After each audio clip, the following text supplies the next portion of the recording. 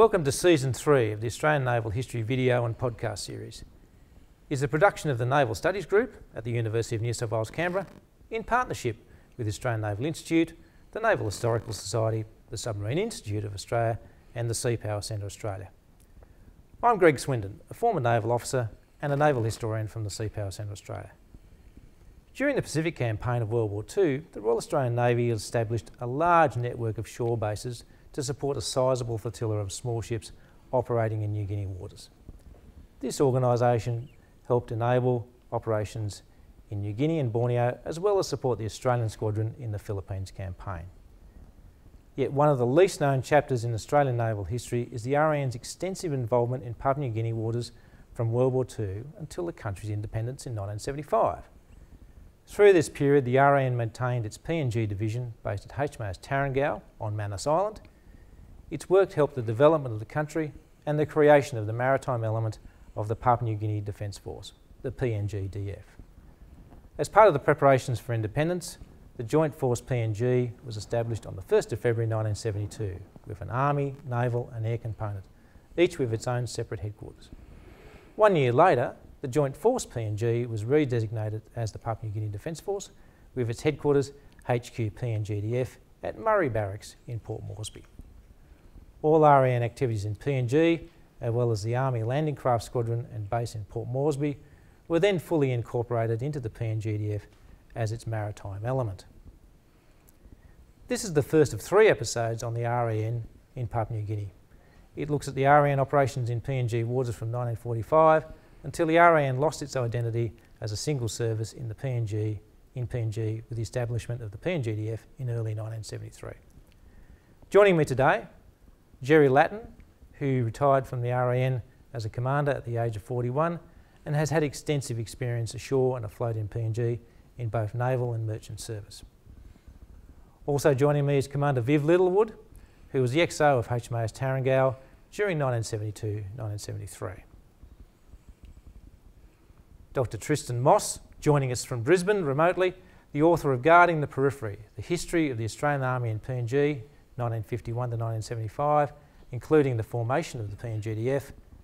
And finally, Dr. Brian McDonnell, who served as a senior medical officer at HMAS Tarrangale for 4 years from November 1963.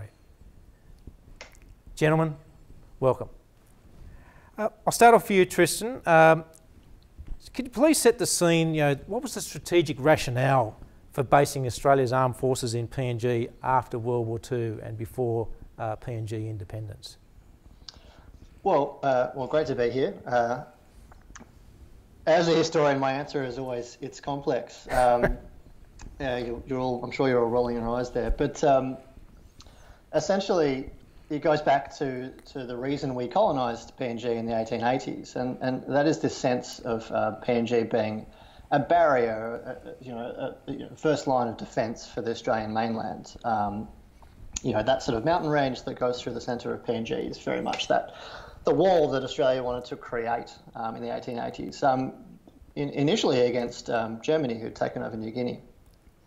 Now that rationale sort of covered Australia's conception of PNG in a strategic sense right up until World War II. The idea was that PNG was to be held lightly, and the Navy, the Australian and also particularly the British Navy, was there to carry a lot of the load in terms of defending that sort of island barrier. Obviously, in World War II, as we all know, Japan invaded, and that necessitated a large land campaign, which sort of shifted the way we thought about PNG to a certain degree. But come the end of the war, we won, surprise, surprise, and PNG, the forces in PNG were demobilised, sent back to Australia, and they were just a collection of small bases and troops left over doing things like guarding POWs on Manus Island. But with the Cold War and the rise of the Soviet Union and in particular China, in Australia's case, there was a sense that PNG was undefended in the late 40s and early 1950s. And in 1949, Robert Menzies, the Prime Minister, was forced to admit that there were no combat forces based permanently in PNG. And indeed, this was part of a wider sort of concern about Australia's defence. There were only, in 1950, I think, 1,000 trained combat soldiers based in Australia at the time. So there were two avenues in which the Australian government addressed this. One was to raise the Papua New Guinea Volunteer Rifles, a reserve unit, and also the Pacific Islands Regiment, a regular force made up of Papua New Guineans. That was one avenue, and the other one was the Navy presence on Manus Island. PIR covered the defensive aspect. It was meant as a tripwire, and then Manus Islands was both defensive in that it was a forward operating base, but also offensive in the sense that it could tie into Australia's lines of communication. Now, that's the way we saw of PNG in the 1950s, and very much this fitted into a broader Australian sense of where we stood strategically, particularly in relation to somewhere like Malaya, which, despite its fall in World War II, was still considered rather important to Australia's defence in the 1950s. And then comes along confrontation in 1962 or thereabouts. And this is when Indonesia, as the name suggests, has its plays out its antipathy towards Malaya and Malaysia in Borneo and on the Malayan Peninsula, but also against Australia and Britain more generally. And so, given that they have taken over West Papua in 1962, this caused a lot of strategic concern for Australia. And indeed, it's the first time and the only time that Australia has shared a land border with a potentially hostile country. And you can imagine the problems this raises in terms of Australia's defence. And so a lot of Australia's, most of Australia's defence commitment to PNG is orientated towards defending the border and the sea lanes of advance. And this leads to a sort of significant expansion of Pacific Islands Regiment and also of the naval component at Manus. Now, the third theme of how we see PNG in a strategic sense is the run down to independence. So in 1966, confrontation ends with the signing of a treaty in Bangkok. And at the same time, that same year, Cabinet meets for the first time to talk about the way in which we might start to decolonise in PNG. Now, Cabinet actually decides to not make a decision and leave it till later, but nonetheless, the writing's on the wall by this point. And so very much we start to wind down our defence presence in PNG. The threat from Indonesia has passed. With the rise of longer range weapons, the idea of PNG being a barrier loses its credence, and the strategic basis paper turns its description from PNG from vital to just significant, which in the land of those who pore over the language in white papers, this is quite important. And so by 1970, the Australian government starts to make decisions that PNG will be decolonised in the next 4 or 5 years. And there starts to become the shift from PNG as a barrier to handing over a defence force as part of the wider decolonisation of PNG. So that's our strategic thinking when it comes to PNG in a nutshell. Basically, we see it as a barrier until we decide that we need to decolonise. Thanks, Tristan. It does sound quite complex. Yeah. Jerry and Viv, you both served at Tarangau during the 60s. Can you share some of the history of what was going on there and how were you preparing for independence during your time there? I first saw Tarangau in 1956 as a midshipman when I went there in the Swan, but that was just a visit. I went back in 63 and that was after Tarangau had substantially reduced its role and reduced the extent of Australian involvement. There were only 7 officers on the base and I guess about 90 Australian sailors, plus the PNG division that was then 100 or so local guys in uniform, and we had about another 300 or 350 locally engaged personnel, mainly from off Manus Island, who helped to run the base. We were in a tropical environment where everything grew like mad, so a lot of them spent their time slashing grass and stuff like that. There was an atmosphere in 1963 of a genuine outpost of the Australian mini empire, if you like. It was a sleepy atmosphere. We had a ship from south about every 2 months with supplies and stores, victuals, stuff to keep people alive. We had a plane about 2 or 3 times a week that would bring in just people. But generally there was nothing much going on. Occasionally we had ship visits. Some came to take fuel, and we had a major fuel installation there, and that was about all. But in 1963, let me see, confrontation was about to rear its ugly head, and Marnus began to play a role as a staging post for people going in that direction. Mostly the minesweepers would come through Marnus for fueling, R&R, and then on to whatever they had to do in the Malaysian confrontation period.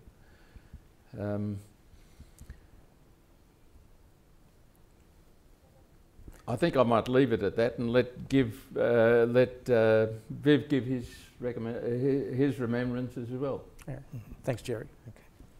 I relieved Jerry as XO beginning of 72. By that stage, Marnus had developed considerably with the arrival of the patrol boats and the creation of the new PNG sailors.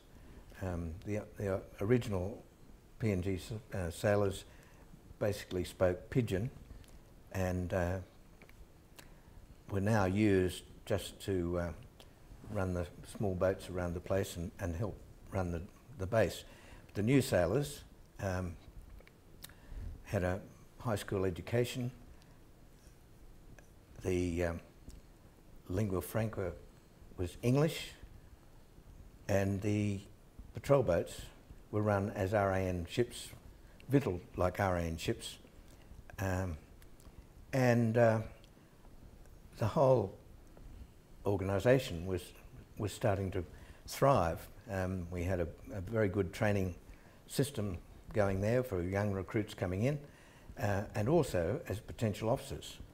So we'd already started the process of training young officers, and the first of those officers were now serving in the patrol boats. At the same time, 72, 73, we were proceeding towards self-government, and that was, everybody was conscious of that, but the Tarangau was still being run as an RAN base, and the ships were still being run as RAN ships. Sorry, Jerry, you've got something there. I think the people watching this might be a bit confused because I was talking about 63, Viv was talking about 1972. I didn't stay there for 9 years. I had a couple of years in 1963, and then I came back later in 1970 to clarify that. Did you, apart from fueling the ships that were coming through and and training up the PNG sailors, was there anything else that Australia was doing out there with surveying or mine clearance or those sorts of things, Viv? Yes, of course there'd been a lot of mines laid during the war, and in the 1960s what was then our new mine sweeping squadron came up to clear mines around the New England area and things, New Britain area, and then the need to survey the waters around there became very important as part of the Australian station, and surveying started quite in earnest with Paluma at first, and then Moresby came later. So it was quite a lot of activity going on. And I think even today the RAN is still responsible for the surveying of PNG waters. Tristan, chopping back to yourself, how did the naval element compare to the size of the Australian Army and the Australian Air Force element that was based in PNG? Yeah, my favourite fact that I always tell everyone about the Army in PNG is that in 1972, so just before the PNGDF was formed, this Papua New Guineans made up almost 1 in 10 of the Australian regular Army soldiers, which gives a sense of how large the force was. I mean, at the height of the Vietnam period, there were 9 Australian battalions and then 2 PIR battalions as well. But that comes later. Initially, the PIR was made up of 1 battalion, about 600 soldiers, mainly Papua New Guinean with Australian officers, and its role was very much as a light force, very much as a tripwire, still considered to have a similar role to its wartime role, which was that, as an auxiliary to Australian forces. As I mentioned, the Army expands quite a great deal around between 64 and 65 in response to confrontation. So PNG Command is created in 1965, and a 2nd Battalion of the PIR is created and is sort of equipped more in line with regular Australian Army battalions with heavy weapons and the like, and there's engineers and signallers and those sorts of things. To give you a sense of the size, in 1965 there were 1,400 soldiers in PNG Command. By 1969 there was 2,400, and by 1972 there was 2,700. So quite a significant sort of contribution. Something that really strikes me listening to you all is the way in which Army was very much focused on the security of PNG itself, whereas Navy was very much, while there was an element of that, it was more outwardly focused because the PNG division fit into wider Navy sort of operations, whereas the PIR was, for a whole variety of reasons, only supposed to fight in PNG. Now, we can't forget the Air Force, of course. They weren't based permanently in PNG. They would task aircraft as necessary. They were profoundly important in moving troops around PNG. If you looked at a map, you know you can't drive many places. So from about 1965, there's 2 Caribou transports permanently based in Port Moresby, transporting troops and supplies. But it was only in around 1973, 74 that ground crew and pilots started to be trained for the PNG Defence Force. And these were going to be flying DC-3s. I sort of end on a note talking about the size of Army and Air Force and indeed Navy in PNG. It's very much the 1965 to 1970 period that really lays the foundation in terms of the structure of the PNGDF, while we tend to think of that sort of quick run up to independence from 1970. You can see the foundations of what would become the PNGDF from about 1963. You've got the patrol boats for the maritime element, you've got the 2 battalions in the Army, and then you've got sort of a handful of planes for logistics based around the territory. So that's how it compares. Navy very much more, while slightly smaller, fit into a much broader sort of Navy structure. Thanks. Brian, you spent nearly 4 years there at Tarrangau as a medical officer. What was it like there, and what was the hospital like, and you're looking after families and you're training some of the PNG personnel as well. What was it actually like during that time? We arrived in November '63, arrived after a 2-day trip from Brisbane, and this was the day that JFK was murdered or was assassinated. We arrived in a DC-3 with seating along the sides, I think we were the only Australians on board apart from the crew. The native women were suckling piglets, which my wife was quite amazed at, and myself. And we finally arrived, having stayed overnight in Lae on the way. Now, Manus or Tarrangau at that stage had a complement, I think, of 6 officers, 8 when Banks was alongside. Nuik was Max Peachy, who retired a year or 2 later. Now, Max was a very relaxed sort of person, and the base itself was relaxed. We had a complement, I think, of about 50 or 60 RAN people. The PNG division varied between 70 or 69 and about 130 during the time that I was there, and then later it expanded to about 260. Of the 6 officers who were there was an engineer, there was the captain and the XO, there was myself, there was somebody looking after the PNG division, and that was about it. The captain secretary at that stage was not a commissioned officer, that happened later, and the whole establishment grew. However, in 1963, there was talk in Australia about whether Manus should be decommissioned altogether. And it wasn't until December 64 that Prime Minister Menzies announced that Australia was going to build 15 patrol boats, 5 of which would be based on Manus. So Tarrangale was in effect given a new lease of life at that stage.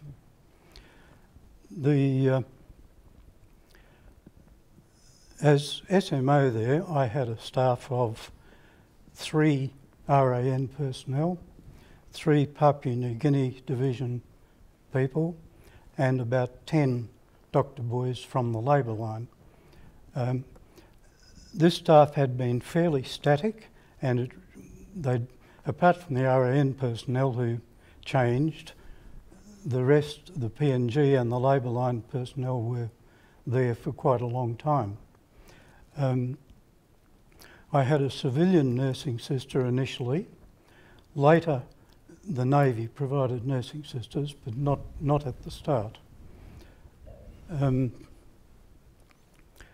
In general, it was an enjoyable, relaxed sort of place. We looked after the native population, anybody who came along. We were the backstop for the Lorengau Hospital, where most of the time there was either a Fiji-trained medical assistant or a nursing sister. So anything that was beyond their capabilities would be transferred across to us. We looked after people from all over the island in emergencies, and they would be transported in by canoe from the nearest mission. Some of them didn't make it. So I had an enjoyable 4 years there. The place did grow while we were there after 1964. And so the Australian personnel had their families there as well? Yes, there were probably about 40 odd families from Australia, and socially these would get together. We had various things happening in the chief's mess would run fancy dress parties and similar things for the children.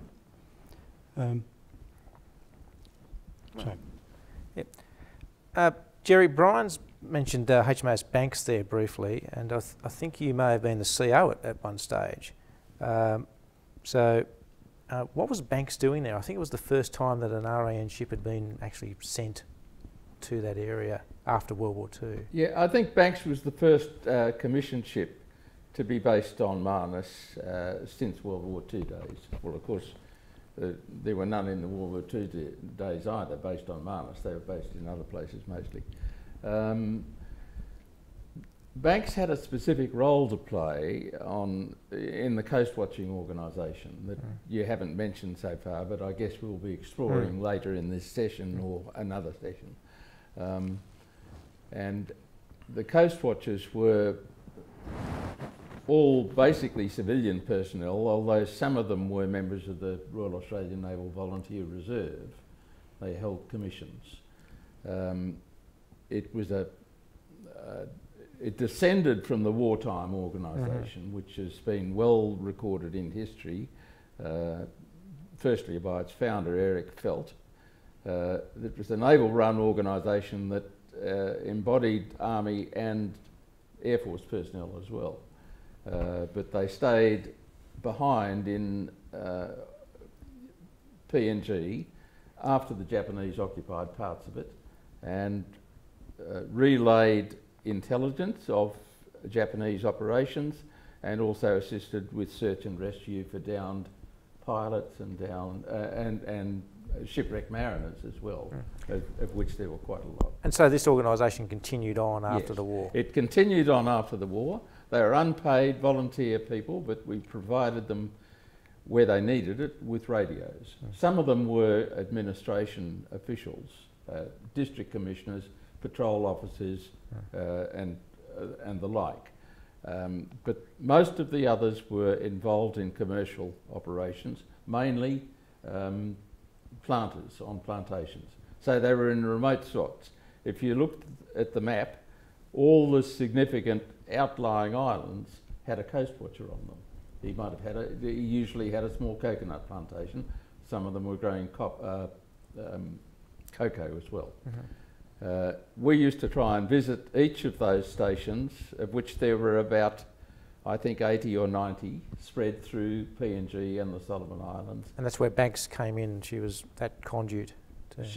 We travelled around, we had a radio electrical mechanic on board and checked their radios. I or another officer would go through their publications, their restricted publications, their code books and so on, and just generally maintain contact and keep them feeling that they were valued, which they certainly were. A lot of interesting characters. Some of them were had been there in wartime as well. Okay. And you were also training some of the PNG sailors on board Banks as well? I wouldn't like to say we really trained them. They came to us as trained personnel. Right. They received sea experience and they probably learned a lot on the job, but we didn't set out to do any formal training of PNG personnel. Yeah. You all had your families living there, and Brian's alluded to it. I think it was not so much a harsh posting, but how did your families cope with being away from Australia? Well, if you're directing the question to me, I didn't have a family the first time I was there in Banks. I had a family the second time when I was there in the patrol boats, and the extent of my family was a wife for most of the time, although she did, I'm happy to say, give birth. And my daughter was born on Manus. It's a process of adjustment, but Brian has described how people made their own entertainment. There was generally a lot of parties went on, but they weren't concentrated just on booze. I remember in the 60s, if you went out to a party, it wasn't a stand around and talk party. It usually, within an hour, were playing charades. And we played charades at an Olympic level. It was very high quality. Do you remember that? Oh, yes. Yeah. So that plus the availability of foodstuffs and so on, of course, was not what you'd expect from a Woolies outlet. They had to keep lettuces and so on fresh for a long period. We didn't get a lot of our vegetables from locally because they simply weren't available on Manus Island itself.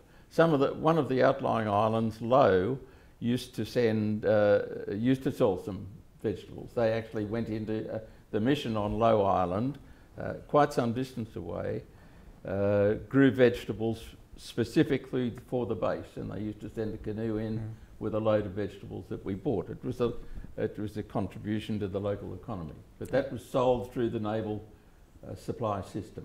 They sold them to the base, and the base sold them to the families. If you've got something to add there. Yes, after Jerry had gone, we were fortunate that the RAAF started to fly in fresh vegetables from the highlands. Each Thursday a caribou would arrive, which improved our rationing utterly from the time when Jerry was talking about. Yeah. Brian, I'll just ad lib here. Was there any sort of medical issues with this lack of vegetables on a regular basis? Well, no. We had, our stores came through the canteen with the ship arriving every couple of months. We would have fresh veggies from the highlands would come down twice a week, and these would be distributed on an ad hoc basis. You never knew what you were getting, but you would always have something. The plantation on Low Island would provide more like native vegetables, things like cow and that kind of thing, whereas our fresh veggies actually came from the highlands, and this was right back early in the piece from 1963. So I tried growing things, but the stakes I put in grew better than the tomatoes. Viv, you were the XO, so what was it like, working with the different rank levels within the RAN, and were there any differences between the PNG personnel and the locals? What were some of the issues going on at that time? One of the issues was that there were a number of the RAN sailors were there married unaccompanied, and they didn't have many or any female company, so that's always a potential problem. I never saw any really conflict between RAN sailors and PNG sailors. The impression I had was the PNG sailors, and I think this is a credit to the RAN personnel all the way through from the development, was that they were proud of being RAN sailors, and their great fear was being turned into the PIR. Remember that they were on RAN rations, and they were quite aware of the PIR's rations were quite different, and I think they had a far higher opinion of not only the RAN sailors but the whole of the RAN community at Manus than they did of the PIR soldiers.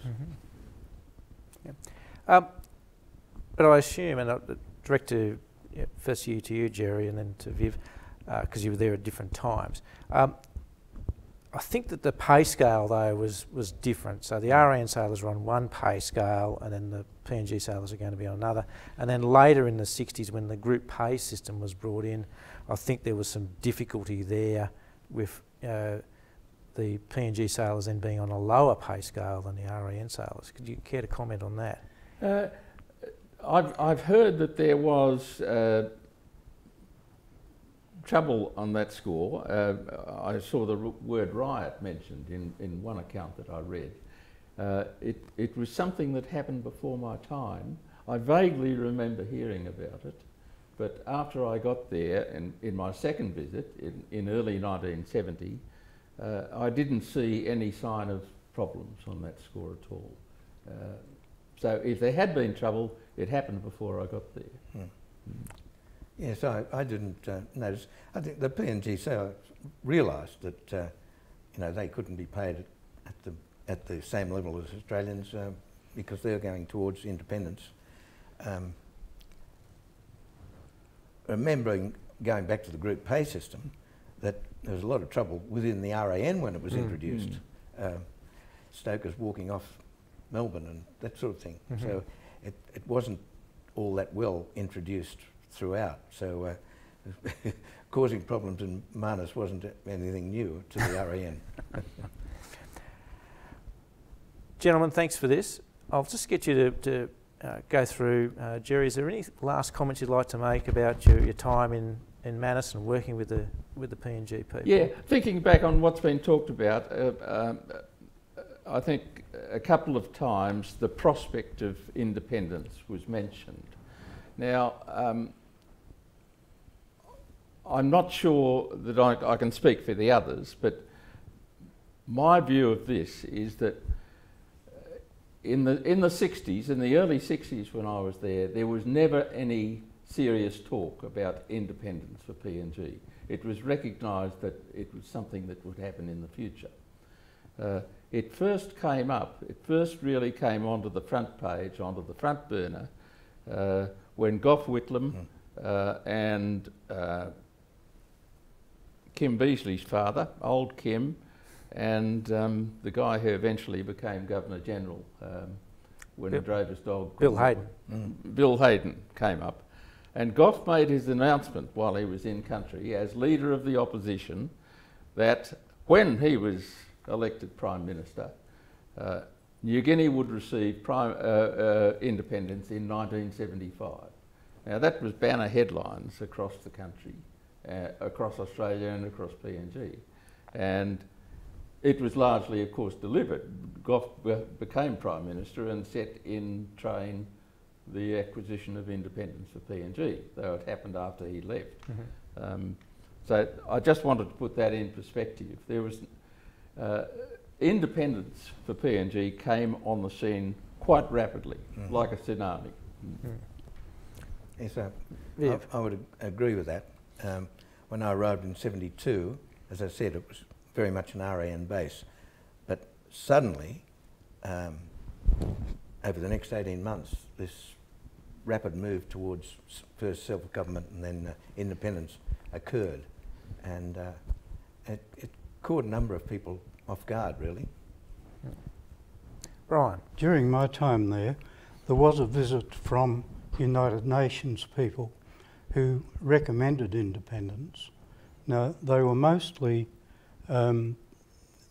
people from African countries where their own independence struggles had not really gone all that well.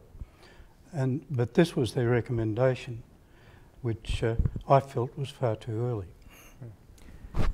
Tristan, you've done extensive research into the creation of the PNGDF, obviously through the 50s and 60s and then into the 70s, and there's the Army, Navy and Air Force components.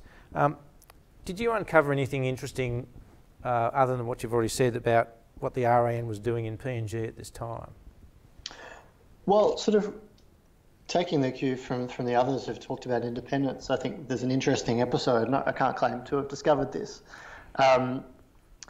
in which there was a media storm over two Papua New Guinean cadets who were serving in HMAS Sydney when it visited Vietnam as part of its role in transporting troops and supplies there.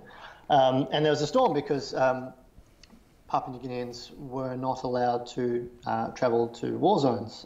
They were expected to defend PNG, but not fight in Australia's wars, which I think very much speaks to the sort of dual identity that Papua New Guinean soldiers, sailors, and to a lesser extent airmen had during this period. On the one hand, there was always a sense that PNG might become independent. As everyone said, it came quite quickly, the sort of rundown to independence, but there was always in the background of people's minds a sense that it might become its own nation. But at the same time, structurally, it was very much set up in such a way that Papua New Guineans were an integral part of the Australian Armed Forces. They, as this case showed, they served on Australian ships wherever those ships might go. So I think that's a really sort of interesting and important thing to keep in mind, this idea that while we look at Papua New Guinea today and think, oh, well, that's an independent nation, but that wasn't a given. I mean, in many ways, the territory of Papua, and in particular, was considered to be similar to the ACT or the Northern Territory. It was only in the late 60s and 1970s that the form of an independent nation state sort of was cemented. So I suppose that's the sort of interesting point I'll leave you with, is that sense that Papua New Guineans were very much members of the Australian Armed Forces, albeit not paid the same or necessarily treated the same as Australian service personnel, but nonetheless doing the equal jobs and seen as the same as any other sailors or soldiers. Thanks, Tristan. Thanks, Brian. Thanks, Viv. Thanks, Jerry, for your time today and your experiences in what's not quite ancient history now, but it's certainly something that very few Australians are quite aware of. Sadly, that's all we have time for today. My thanks to you gentlemen for joining us, and thanks to you, Tristan, for joining us from Brisbane and offering your insights. And thank you for joining us. We look forward to your company for the next episode. Bye for now.